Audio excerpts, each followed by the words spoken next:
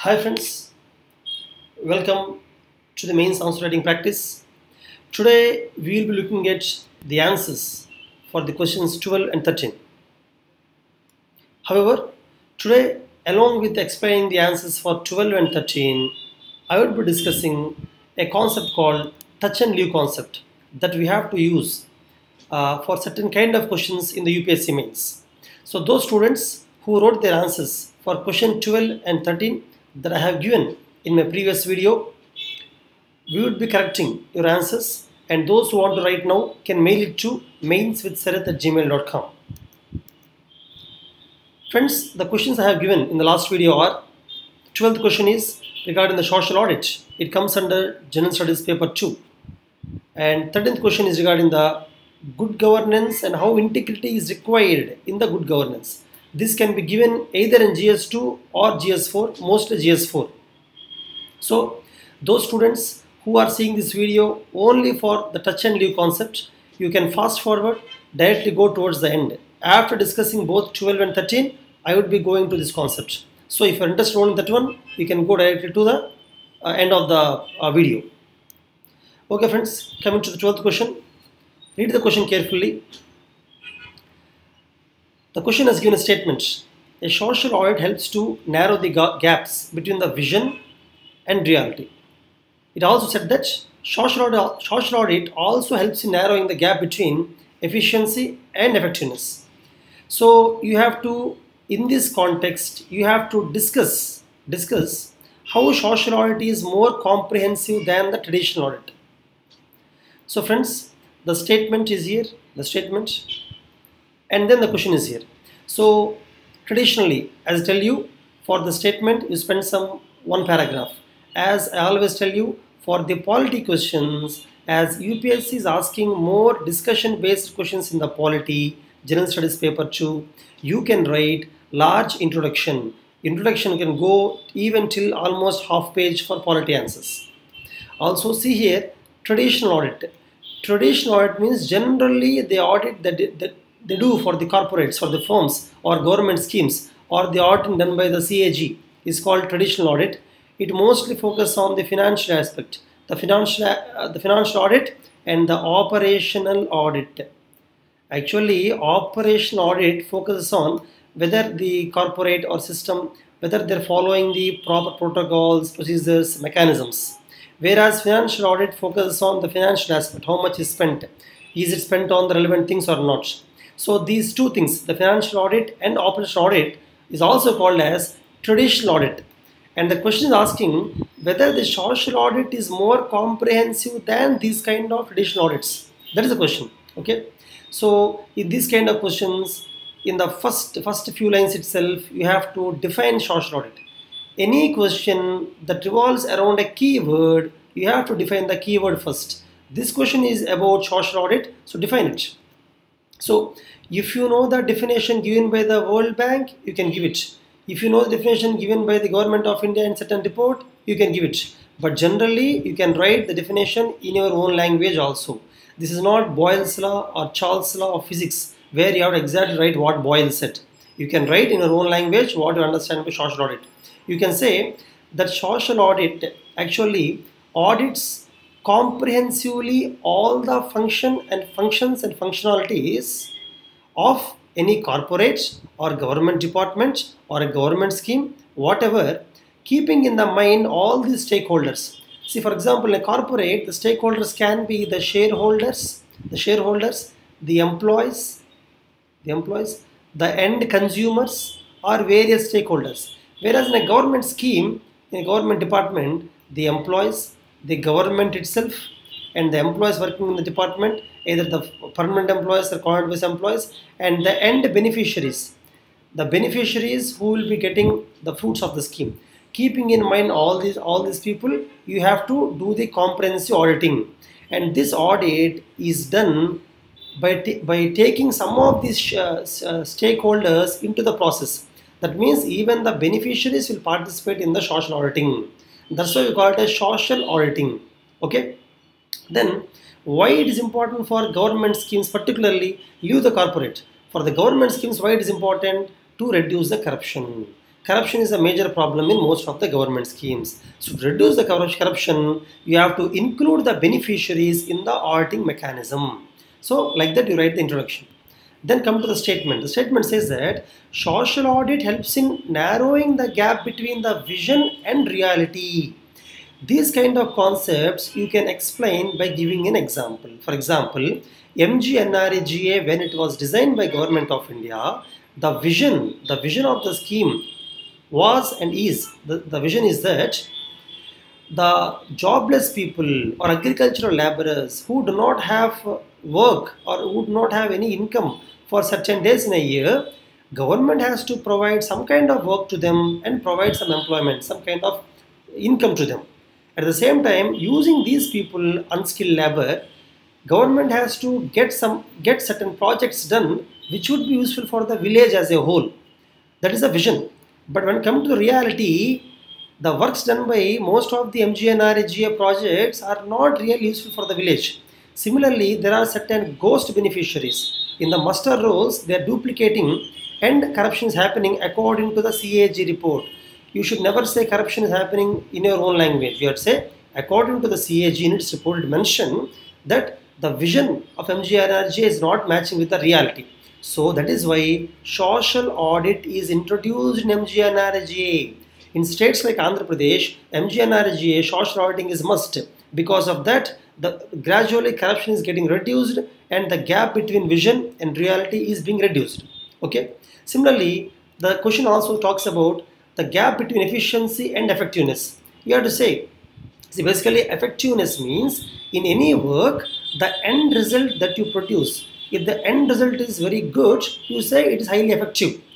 But efficiency is different. Efficiency means you produce good end result, it's okay. But using how much resource you are producing it. You have to use minimum resources to produce maximum output. That is called efficiency. So for example, you can explain through example of FCA. The Food Corporation of India, its end result is that it should be able to provide the food grains at a low cost for more number of people. That is called effectiveness. But in this process, how much it is spending, either in the transportation or in the leakages, how much resources it is spending, that shall be reduced. For that, social auditing is must for FCA also. In that way, you finish the first statement of the question. First statement, okay. Then they're asking in this context how the social audit is comprehensive than traditional audit. On this part of the question, you have to spend majority of your answer. Okay.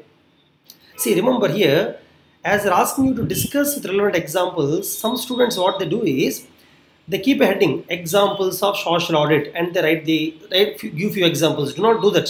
Do not do that. While discussing the concept itself, you integrate the examples. Okay. And those who can draw a diagram of social audit, you can draw it, because the evaluator will know that, okay, this candidate has good knowledge in social audit. So that if you draw a diagram, you don't need to explain much. Okay. Now, coming to the actual question, how social audit is more comprehensive than the traditional audit? First thing, the traditional audit focuses on the financial aspect, whereas social audit focuses on the social aspect. It means whether it is reaching the beneficiaries, how much benefit are the consumers getting. These things will be taken care in the social audit. Whereas traditional audit will see only how much is spent, how much is relevant. Similarly, second point, the traditional operational audit traditionally focuses on only the mechanical operations and procedures. It does not look into the people involved in that. Whereas social audit will look at the social wealth. That means the network created, how much awareness has been generated to the people through the government scheme. Those things will be audited in the social audit. Similarly, traditional audit is annual, only once in a year or at least twice in a year they will focus on the auditing. Whereas social audit is a continuous process. It will go on throughout the year. Another difference is that the traditional audit is external. Either the CAG or any external auditor will come, they will audit and they will leave it. They'll give the report and they'll forget about it. Whereas social audit is internal. The people involved in the scheme, involved in the department, involved in the corporate, they will be auditing. So they know the loopholes in the scheme. They know the problems in the scheme. So internal auditing is definitely better than external auditing. Another difference is, another way how you can say social auditing is more comprehensive is, traditional audit will follow a fixed procedure. They will not change the procedure. Whereas social audit will evolve based on the changing objectives, changing ideas, the changing requirements. The auditing will also change. So social audit is an evolving process. Like a tree, it will grow. Another thing is, social auditing is more comprehensive because it is accountable. Social auditing is transparent because in the traditional auditing, if this is the corporate, if these are the people affected, an auditor will come from outside and he will do certain kind of auditing which will not be known to the actual consumers. Whereas social auditing, the end consumers will be involved in the auditing, so it will be transparent. They know what is happening inside. It will be transparent to all the stakeholders. So for example, in this, you can bring example here. For example, the MKSS, the organization, an NGO, a large NGO, Mazdoor Kisan Shakti Sangathan is an organization. It is instrumental behind bringing the RTA Act 2005. Instrumental. They actually experimented with this, public hearings called as Jan Sunwais, public hearings, where for any government scheme, they would call all the beneficiaries, they will conduct a public meeting and they will find out whether they are getting benefited from that, whether any changes are required in the scheme. So in experimental base they conducted it, and based on that, they are the people, MKS is the organization that actually talked about social auditing, and based on the social auditing became a norm in many departments. Similarly, social auditing will bring in participatory democracy. The people will actually take part in decision making. That is why the Meghalaya Social Audit Act 2017 is the only state in India which has institutionalized the social auditing. In Meghalaya, through this act, Social Audit Act, it is compulsory, mandatory that every government scheme, every government department shall go through the process of social auditing. Similarly, social auditing will actually increase the legitimacy of the state government, central government. Why? Because people start believing in the government that yes, government is allowing us to go and see what is happening inside the departments or schemes. Because the trust will develop. The trust will develop between the state and the civil society, the people. For example, MGNRGA in Andhra Pradesh, social audit has improved the trust of the people of Andhra Pradesh on the MGNRGA government scheme. Similarly, when the people are involved in the auditing, in the social audit, sustainability will be taken care of because they'll actually focus on the environment. They would not allow the environment to be degraded. Finally, through social auditing, the community values will be ingrained, institutionalized in the governance principles. So, you can conclude this answer by saying, in the conclusion, generally you can use suggestions. You can suggest that, say, social audit has these many benefits. That's why we have to include social auditing in all the government mechanisms in India. Just like how Meghalaya has done, we have to do it. And in order to make the social audit a successful phenomenon, you have to train the personnel of different government departments to be sensitive to this kind of auditing. And also you make the people aware of social auditing through mass campaigns. Okay, and also you appoint a social audit expert team, which would be training the people in different districts to conduct social auditing. Coming to the next question. The next question is about, see, good governance is possible only if people with integrity are selected for the sensitive and higher posts in the government. Sensitive higher posts generally posts below the joint secretary level are called as higher posts. Sensitive post means posts which involved huge amount of money or the huge stakes are there. They got either public stakes or financial stakes are there. We call them as sensitive posts. So for those kind of sensitive posts and higher posts, people's integrity shall be selected. That is the question. That is a statement. You have to explain the statement.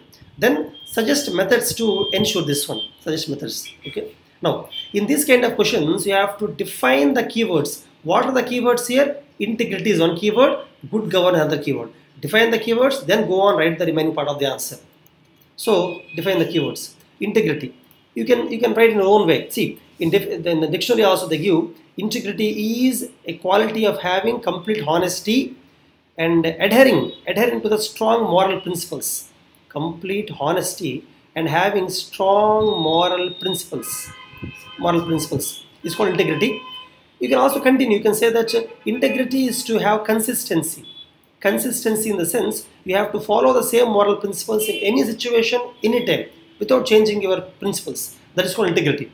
You can draw a diagram. That consistency in the thoughts, ideas, consistency in the speech and behavior, actions. What you think, you have to talk, you have to do. Consistency across the thought, speech and action is called integrity.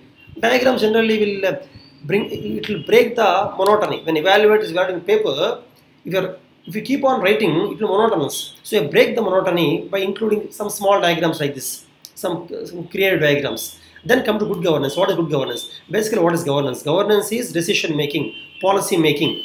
At the government level, exercising the decisions to control the social and economic policies of the India. Okay, this governance will be called as good governance if it has these major qualities in the governance. That means it should be accountable. People involved in the governance shall be accountable for the decisions.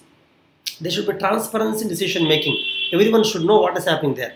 It should be responsive to the citizens, to the people. It should keep in mind the equality and equitability. It should be effective, efficient, as discussed earlier. Anyhow, in order to discuss all these things, you can simply draw a diagram, because the question is not about what is good governance. If they ask you what is good governance, you can write an essay of 10 pages. That's not the point here. Just touch and leave it. Touch what is good governance, just draw a diagram, evaluate and understand that, okay, this guy knows what is good governance. Enough. No need to explain it. Okay? Move on to the question. Now let us move on to the question. Why do we need integrity in the good governance? Why? Because friends, good governance is possible not just by the laws. Though you enact laws, the people in the higher posts, they know how to find the loopholes in the law, and they know how to within the law how to break the spirit of the law. They know. That's why laws themselves are not enough. The people should have the people in their position should have integrity. Also, in the sensitive posts and higher posts, the scope of corruption is very high. Corruption. That's why definitely you need people's integrity in those positions. Then people who are occupying higher positions, they should have holistic competence. Holistic means they should have professional knowledge about the subject matter. They should have moral knowledge, ethical knowledge. That means they should have ethics, and also they should have the emotional intelligence. All that together is called holistic competence. Even the Nolan Committee was constituted in UK regarding the public standards. People in the public life, what are the standards they have to follow? On that, the committee was constituted called Nolan Committee. Nolan Committee said that one of the cardinal principles for a person in the public life is integrity. Even the Indian Civil Service Conduct Rules of 1964 clearly mentions that absolute integrity is must for civil servants. Okay, that's why we require them. Now come to the point. Now come to the actual question. What are the various methods that you would suggest to ensure that people in the higher positions have integrity? One thing I would suggest is Lokpal, Lokyukta shall be strong enough. They should watch the people at higher positions. Right now, the Lokpal, Lokyuktas are not very strong. In some states, they are strong. Overall, they are not strong. You have to strengthen them. Only then, these people would be, following the law as per the spirit, and they'll be afraid to do corruption. Then ethical auditing. Just like how financial auditing is there by the CAG, ethical auditing shall be there in all departments of the government. Similarly, those who follow high ethical standards, those who have integrity, they have to get promotions frequently, and you have to incentivize the people, incentivize the system where ethics are followed by the personnel. Similarly, CAD and strict policy are followed. That means you promote the people having ethics and you punish the people who do not follow ethics. To punish the people, you have to strictly implement the anti-corruption laws. The laws are there, so you implement them. The first and foremost thing is selection process. See, while you select the people for above joint secretary, one of the things you have to see from the last 10-20 years, whether they have followed the consistent principles. Even in the selection procedure itself, there is a mention that constant integrity, object integrity is one of the qualities for people who are promoted to above joint secretary level. Then the appraisal mechanism for these bureaucrats should be 360 degrees. Means all dimensions, the professional skills, the hard work, the ethics, the integrity, the emotions, everything shall be taken care in the appraisal. Similarly, ethical training shall be given. Though the people have good integrity, still constantly, periodically, you have to train them in the ethics, so that they would remember, adhere to the principles. And also, just like how I said, Lokapal and Lokayukta is important, even CBI and CVC should be strengthened. They should have enough teeth to curb the corruption at the higher levels. Zero tolerance for corruption, no tolerance at all. Particularly, those whom you think do not have integrity at the highest levels, you ask them for compulsory retirement. Because once they go to the level of joint secretary, all the posts above that will be sensitive posts only. So, at that position, at that stage, if you feel a person is not following integrity, you remove him, go for compulsory retirement, which is already followed by the government recently. Similarly, people should be aware of RTI and Citizens Charter, so that the public itself can catch hold of the shortcomings in the higher positions or higher departments. So RTI Charter shall be strengthened. So these are some of the things that you have to mention. Finally, how do you conclude this answer?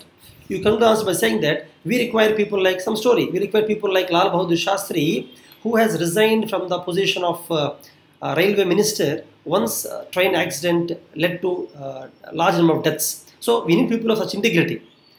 Okay, friends, coming to the concept which I want to discuss today, touch and leave concept. See, touch and leave concept is very important for UPSC mains in the last 4 to 5 years, because these days if you observe, UPSC is giving two kinds of questions: 10 marks questions, 50 marks questions. If you observe carefully, in 10 marks questions, they are asking a very broad question which you cannot compress in 10 marks. For 15 marks question, they are asking very narrow questions which is difficult for you to expand for 15 marks. You understand? So they are playing with attitude. They are not testing your knowledge. They are testing your attitude basically. So in this kind of UPSC pattern, touch and leave concept is essential, and you should know how to use it. I would explain this concept by giving one question. Yesterday, day for yesterday, in the previous video, I have discussed question number 11. So those who did not see the video, go back, see my previous video, question number 11, see the answer, and then come back to understand this touch and leave concept. See, read the question carefully. They're asking you, between 1920 to 30 in the India's freedom movement, there are a lot of new forces that have emerged. They're asking you to discuss the role of those forces in freedom movement. Friends, you can write an essay on that. You can easily write 20 pages on that, because between 1920 to 30 there are several forces: the communist forces, socialist forces, peasant force, students force. A lot of forces came into India, and if you have to actually discuss their role, definitely it will take 10 pages. So how do you do that? Now, how do you write the answer for this in just 1.5 page or 2 pages? How do you do? While writing in 1.5 page, how do you tell the evaluator that, boss, I have good knowledge of all the forces and I know the facts also? You have to convey that message to the evaluator. At the same time, you have to finish the answer 1.5 page. So friends, here in this kind of questions, broad questions, where you have to write answer for 1.5 page, there you have to use touch and leave concept. So what is touch and leave concept? Listen carefully. See, for this question, I would like to say that peasants is one force, students is one force, caste movements, these are the various forces, okay? Now, generally what happens, let us say I want to talk about the peasant force. I would say peasants have been a formidable force in the national movement in 1920s. For example, Bardoli Satyagraha, okay? Or if you know any other peasant movements, you can mention those peasant movements also. But when you write Bardoli Satyagraha in Gujarat, naturally you would like to write few words about that, few sentences. It happened in Gujarat because of these reasons. Patel has actually led the movement. You would be forced to write. You stop, don't write. Just say peasants has been a great force in the independence movement in the 1920s. Particularly Bardoli Satyagraha helped in creating new leaders like Patel, who later acted as the major pathfinders for the movement. You leave it there. You touch it and leave it. Second thing, you say the peasant movements in Madras and Mumbai fought against the landlords. Because of that, they got social conscious. Leave it there. You don't explain. Don't say what are the peasant movements in Madras and Mumbai. Don't do that. Similarly, student force. For example, youth participated actively. They came to the forefront. For example, yesterday I told you, the All Bengal Students Conference led by Jawaharlal Nehru is an example. Leave it there. See, you don't be... What happens is, if you have knowledge on some issue, you cannot stop it there.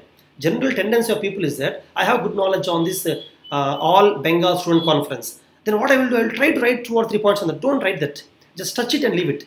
You may ask me, why should you touch it when you cannot write about that? The point is, friends, just what you are doing is, you're telling the evaluator that, boss, I have knowledge on all these things. That's all. There is no scope for you to explain anything in this answer. How can you explain? How can you explain so many things just in 1.5 page? I am giving it for 10 marks. 10 marks, 1.5 page only. How can I explain? Impossible. So don't get panicked. Touch and leave. For example, caste movements. Just say Swarajya Party in Chennai, or not Swaraj Party, friends, I'm sorry, self-respect movement by Periyar, Justice Party again in Chennai, okay, or maybe in Maharashtra, as I told you, Satya Sodhak activists. These movements created social consciousness among the backward classes, who later helped in the freedom movement. That's all. Leave it there. Workers movement. Just write some trade unions, All India Trade Union Congress 2020.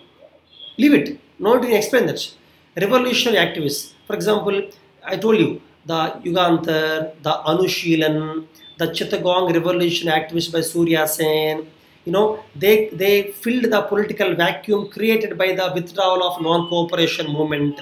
However, they could not evolve a broad social economic policy. Leave it there. So you are mentioning several facts, but not going details. This thing I would call, friends, is touch and leave policy.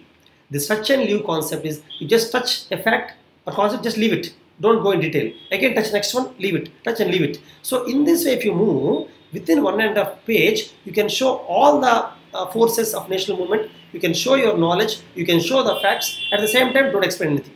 Okay, friends? Okay, then the questions for tomorrow.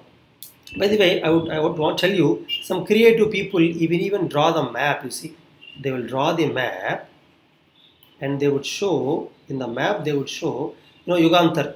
The Chittagong Revolution Party is here.